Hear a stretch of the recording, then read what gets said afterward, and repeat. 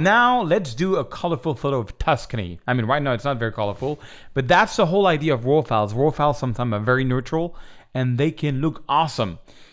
This is, if you go to Tuscany, you got to go San Chirico d'Orthia. It is amazing. They have, before you come, you see these hills and just these trees. It just looks unreal. It looks like the Windows 98 screensaver, because it is.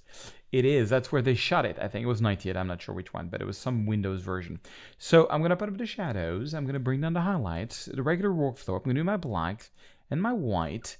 And once you got, make sure you hold on the Option key to make sure your black is crushed, your whites. Oh, whites, there's a lot of place for white. Now, already we got some good contrast. Backslash key to see the before and after. We are good. So now, I'm going to go and do the white balance. Once you nail the exposure, you know, you do the white balance. So on this one, so what you got to look at when you do the white balance is look at the clouds. You can see the clouds are a little bit red, a little bit blue, but overall they are gray. And so we got to decide, is it going to be red or is it going to be blue? But gray is a wrong color.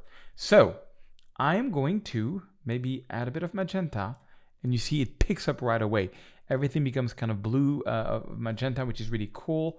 Maybe add a bit more blue and magenta. So now we have a bit of magenta and a bit of blue. I like that much better. I think I want to add more contrast, to make it really pop. Maybe add a bit of vibrance and a little bit of saturation. I want the colors there are really amazing. I think I want to make this a little bit brighter. Yes, just a bit brighter.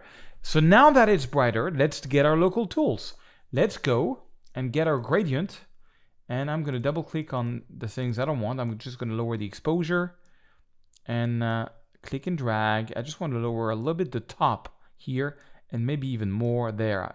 So by clicking and dragging, you just get the same value that we had down before. And then we take a little brush, make sure the flow and density is in the 70s. And then I just want to add a bit of exposure. Usually what I do is I go to about 1 so I can see what I'm doing. And what I'm trying to do is put more emphasis, more attention, more importance on some of the highlights of the photo, like this, okay? But then I'm going to lower this back to under 0.5, and voila, it's crazy. I think this one I want to go 16:9 because I find the trees a little, too far away. So, so far away from me, and boom, voila. Much, much better. What a place. What a place. I think I might go and do a little circle here in the sky and add a bit of magenta and yellow, but please tell no one. This is just to add a little bit of colors in an already colorful sky. So where are we at? Well, there's only one way to find out. Backslash key. Before, after. Love it.